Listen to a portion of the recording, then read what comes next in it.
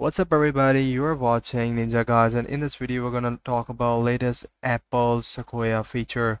It is going to change their atmosphere completely. So first thing first, let's go to their website and see what they are pulling up this big event. Transfer between macOS and your iPhone is becoming seamless. You can share your screen to write notes using your phone and even bringing different sort of tiles on the main screen as well. So here you can see that you can screen share your phone wirelessly. You can get the iPhone notification on macOS. It's pretty simple.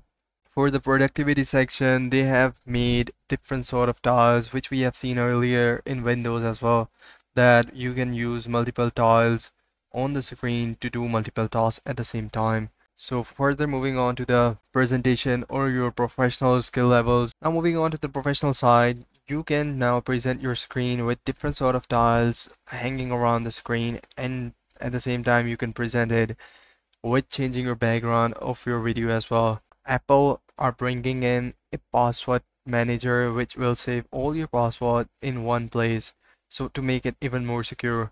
So we have seen this feature in Google Chrome and other Windows, but now macOS has finally bringing this feature to make it more helpful for the community. Apple is saying that in this feature they are bringing a lot of new games to macOS, which includes Focus, Resident Evil 7, and many more. So the messages have been now emoted and got a blown away update like that. You can use different emotes and they can actually emote in your messaging app. You can react to your messages, emails, and other stuff by your macOS with thumbs up or your personal bit emoji.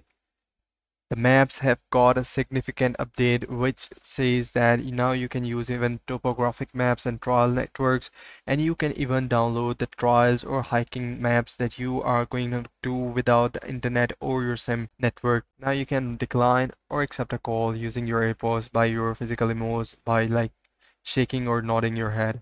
So that's it guys. If you are into this feature, so make sure you follow their live event. This is me signing off. Take care. Bye bye.